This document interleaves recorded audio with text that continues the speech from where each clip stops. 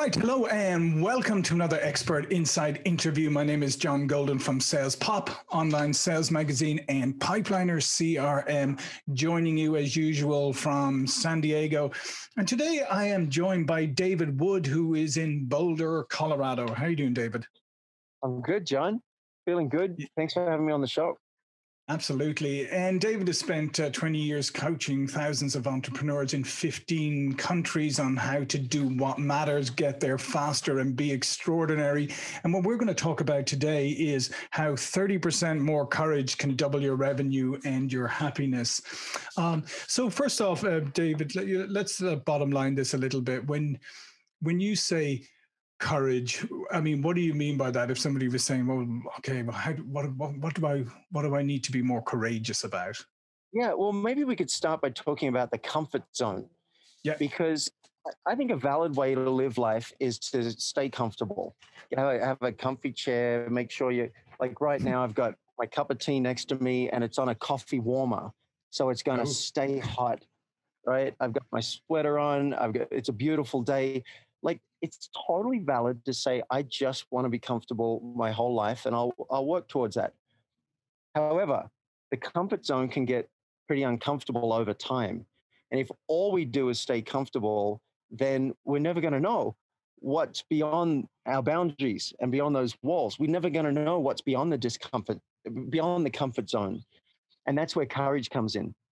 So a practical example would be, let's say you've got a business and you want, I'm writing a book right now called Name That Mouse, because the elephant isn't the only animal in the room.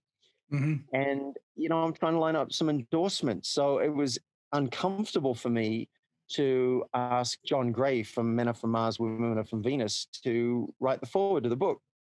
Because maybe he's going to feel awkward, kind of putting something. It took a little bit of courage. Yeah. It took more courage to ask the second time after I got no response. It took even more courage to ask the third time, because maybe now I'm just being annoying. I don't even know. But if I'm not willing to be uncomfortable, if I'm not willing to screw up the courage, I never would have had Jack Canfield write the foreword to my last book. And I never would have even had a chance of Richard Branson. I jumped through so many hoops just to get a no from Richard Branson and to get a no from Steve Wynn from Wynn Hotels. Mm-hmm. So if we stay comfortable, how are we ever going to know which celebrity would endorse our product or which 10 people would sign up for our service or which audience, which organization would have us come and speak, right? Do a TED talk, something like that.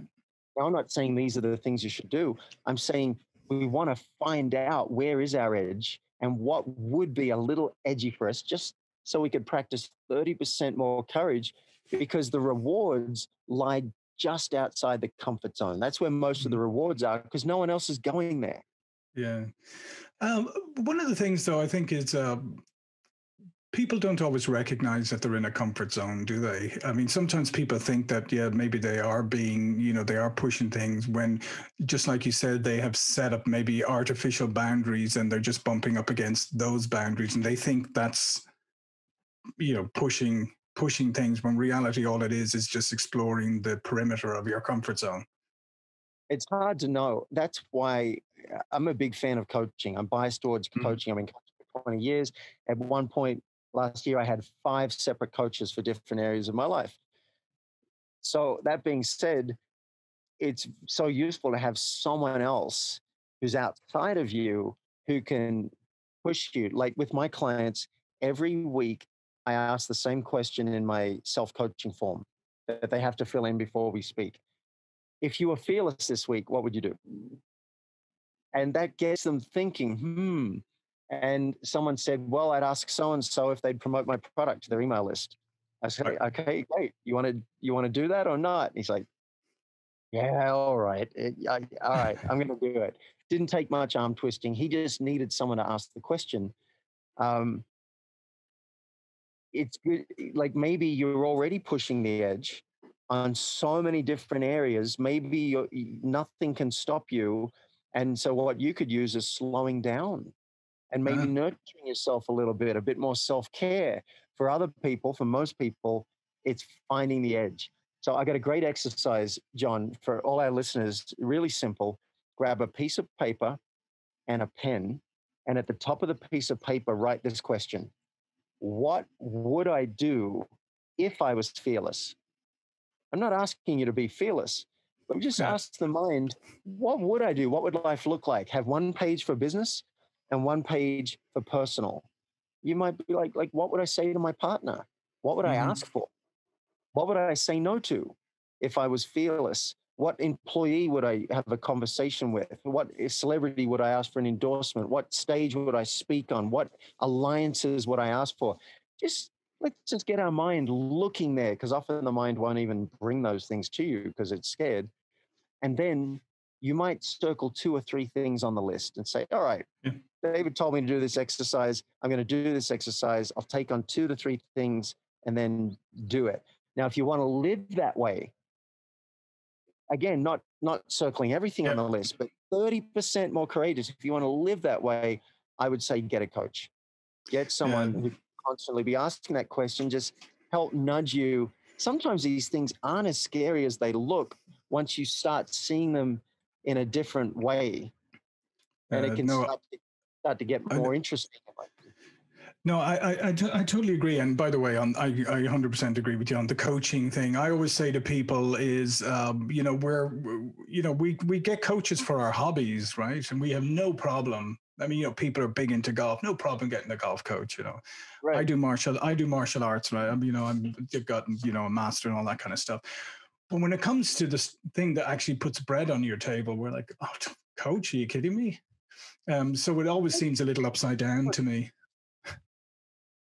That's a really great analogy. I haven't thought about it that way. You want to get better at tennis, get a tennis coach. I wanted to get better at dating, got a dating coach. Like, what am I missing? What could I do better? What should my profile look like? Let's look at my wardrobe. Like, I don't know what I should be doing. I wanted to get better at moving energy in my body. Don't know much about it. Got an energy Mm-hmm. coach.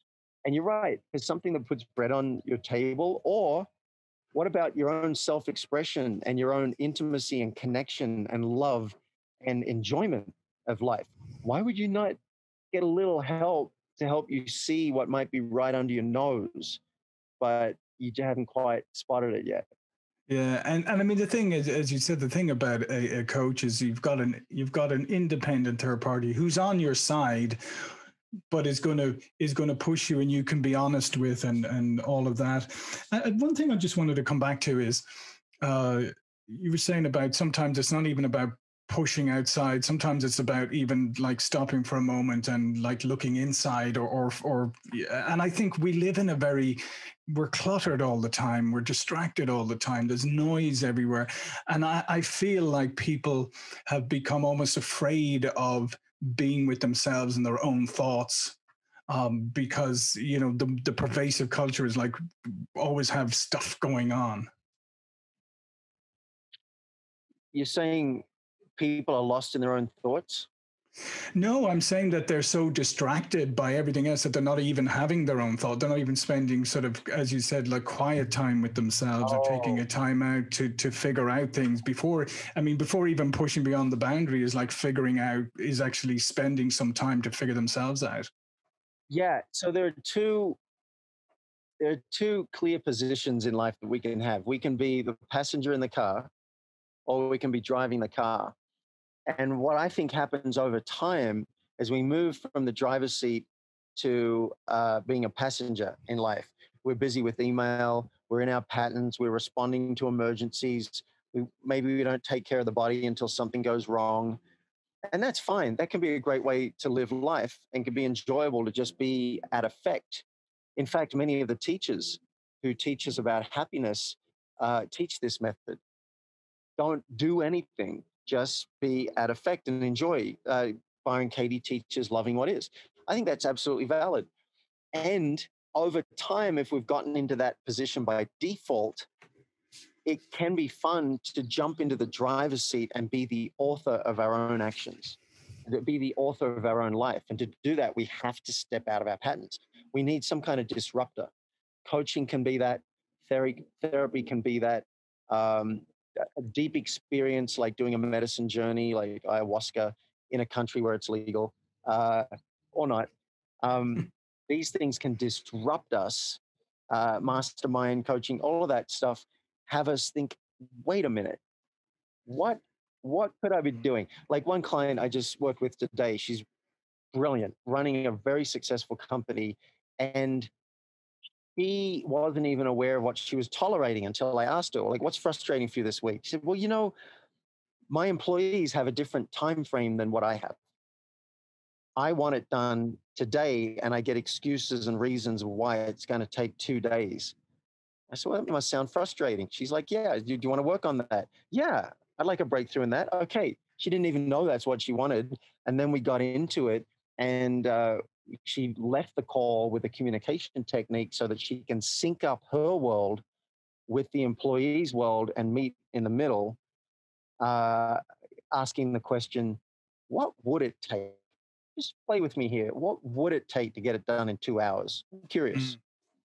Asking the question, what if? What would it take? And she's excited. She's going to practice that because her pattern, and I don't think she knew this until we spoke, was she would push for it. And then if she got enough pushback, she'd give up and she'd go and do it herself. Mm.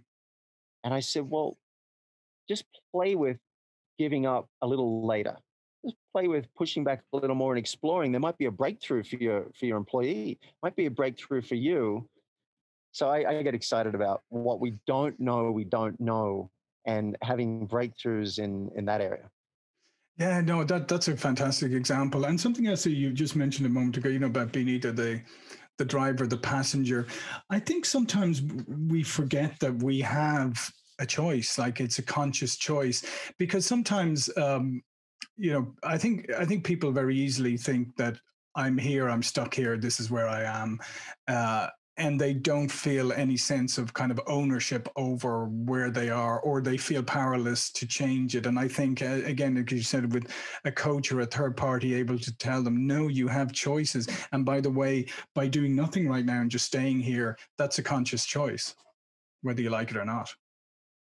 Yeah, that's so true. Someone mentioned to me, I think it was last week in a session, I said, what was most useful in this session? And she said, I have choices. I was more going by default that I have to accept the way it is. And now I have choices. I can accept the way it is. I can get behind that. Or I've got three things that I can do to possibly shift it. It's like, I love people being at choice. Yeah. And I love your concept like of the 30%, because here's another thing. I think that oftentimes people say, okay, I'm going to break out. I'm going to do something. And they set this lofty goal, and it's like, I'm going to climb, it's almost like metaphorically, like I'm going to climb Mount Everest immediately. And then, obviously they don't make it to first base camp because, it's great to have that goal, but you also have to recognize that you have to take it in steps. Every journey is a set of steps, right? And what you're saying here is like, just 30% more, a couple of things outside your comfort zone. And I think that's a really powerful message, because I do think people setting far too lofty goals for themselves. And I think subconsciously they're almost setting unattainable goals deliberately without realizing it. Oh, that's interesting. Yeah, sometimes people come to me with goals like I want to 10x my business in 12 months. That can be really cool. Mm-hmm. It can be really cool. Sometimes people are more motivated by 10x, and at least we'll have to ask the question, what would it take? What's that going to look like? What's it going to take? What do you need 3 months from now? What do you need 1 month from now? I had one client wanted to increase the business by 50% over a year. And after 2 weeks, he went, wow, I suddenly see how to 10x it. He flashed on it. He said, will it be hard? Yes. Can it be done? Yes. What's it going to take? And then he worked backwards. Sometimes we work backwards and it's like, it's not very practical. And so my job is to give a bit of a reality check, but I got to be very careful because maybe it is possible. And so we need to look first there. Some people, if they set a goal that's unattainable and they don't hit it, they might be demotivated. But I think there's a platform called Experientify, which I'm a fan of. It's got courses on there, and they have you choose 3 goals for a course. There's the middle of the road goal, then there's the stretch goal, and then there's the consolation goal that'll still be worth celebrating. And I really like that. Okay, this is what we're shooting for, but really we're going for that higher one. And if we hit the middle one, we'll be very happy. If we hit the other one, we'll still be happy, not as happy. Yeah. So when you work with people, initially, right, as you said, I mean, how do you, because I think shining a light on things is very powerful, but how often do you have people who suddenly understand, or you can help them understand that they, as we said, I mean, they're choosing to stay inside their comfort zone, but the other thing is maybe they're doing a lot of things for other people, or would they think what's expected of them as opposed to what they really want? Yeah, there's a book called Five Something of the Dying, Five Secrets of the Dying, or something like that. And one thing it mentions that people over and over said on their deathbed, they wish they'd lived life more for themselves instead of for others, like their parents or their partner or their kids or their family or their friends. They wish they'd lived more of what they wanted. And so that'll usually come out in a session. If someone indicates they want something, it might not seem like they're shooting big enough. And I'm like, well, what if you went for this? Well, how would that feel? They said, well, that'd be amazing, but can I really have that? So they're Mm. coming up against, do I deserve it? Am I asking for too much? So we get to do a bit of work on that. Um, what a what a great question. Yeah, and the other thing I think I've been exploring a lot, like over the last while, is we always assume that people don't do things because they're afraid of failing. But I've also noticed that fear of success is almost as powerful, if not more powerful, because people say, "Oh, yeah, I want to do this, or whatever," and then they suddenly go, "If I do that, then maybe I'll have to move or change. Maybe my life changes or whatever," and they talk themselves out of it, not from fear of failure, but fear of actually it coming true. It's possible. I'm I'm not sure. I have had some clients that, again, coming back to, I don't really deserve it, or the mind just says it's not really possible because maybe no one else has done it.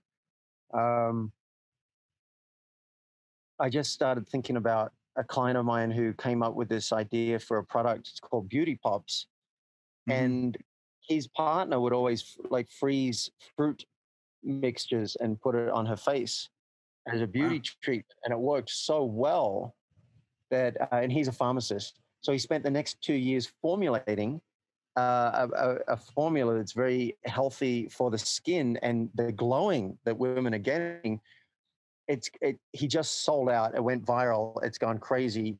He's up to 100,000 in sales this month, and he just launched. And then he Wow. said, we're out of product, and still they got 400 pre-orders. People are just pouring in, but he just created, hey, this is possible. Why don't we do this? Why don't we see? And then boom. So anything that'll get someone, maybe it's, I don't deserve it. Maybe it's not even possible. Maybe it's, I'll be successful. And then I've got friends who are successful, and yeah, there's been some difficult things out of it. I got one friend that's gone dark because there's so much negative press about him and so many people wanting to attack him. And the more successful he gets, the more he opens himself up to that. Right. I've got another friend, Nicole Daydone, created something called One Taste, which started growing and getting bigger and bigger and movement, and then got a really negative article in the New York Times, I think. People started coming out of the closet and attacking. So for sure, I think each of these things, if it comes up in the psyche, should be explored to see what for you would slow you down from explosive growth. What holds you back from just saying, I am full on this. I'm a massive evangelist for my product, for my service. I am unstoppable. I get excited about that question. No, absolutely. So as we wrap up here, what is, if you were to say to somebody like this week, this weekend, or whatever, What is one thing to challenge yourself or challenge your thinking about to start the journey of maybe being a little bit more courageous? What's a one little baby courageous step? Mm. I would get a piece of paper and a pen and write at the top of the piece of paper, what would my life look like if I thought bigger and acted bigger?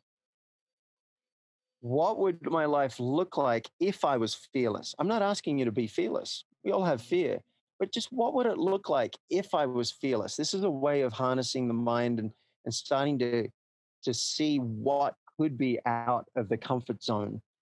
You don't have to go and do it all, but let's start with that. And then if something resonated for you on this call and you're thinking, yeah, I do want some support. I do want to think bigger. I want to act bigger. I want to know on my deathbed that I gave it everything. I did not hold back. Then reach out to me and see and request a 15-minute laser session. We'll see where the low hanging fruit is for you and see if coaching even makes sense for you and if we're a fit. And if we're not, I hope the 15 minutes was really useful. And if we are, you'll have a coach and strap in for a ride. I love it. Listen, David, thank you very much. All of David's information is going to be below this video. But before we go, David, please do tell people a little bit more about yourself and what you do. Sure. Well, I start with doubling revenue and time off for your business. That's where we start. But you're probably getting a sense of from this interview that along the way, life comes up, and that's where it gets exciting for me. Like, how do you show up in your life for yourself, for your partner, for your kids? So it's about time off, it's about doubling revenue, and it's about your own growth and being extraordinary. And I have a special link that I've created for listeners that'll Thank take you. you to a hidden page on my website with a gift basket of goodies. And you can get a checklist on how to double revenue and your time off in the fastest possible time. There's a 6-minute video on how to apply it. And there's how to get on a 15-minute call with me. Plus, I have a new book called Name That Mouse coming out, which will help you be the badass leader and human that people want to be around. And you can get all of these things at myfocusgift.com. That'll take you to the hidden page on my site where you can get this gift basket of goodies, myfocusgift.com. Fantastic. Listen, David, that's fantastic. Great talking to you today.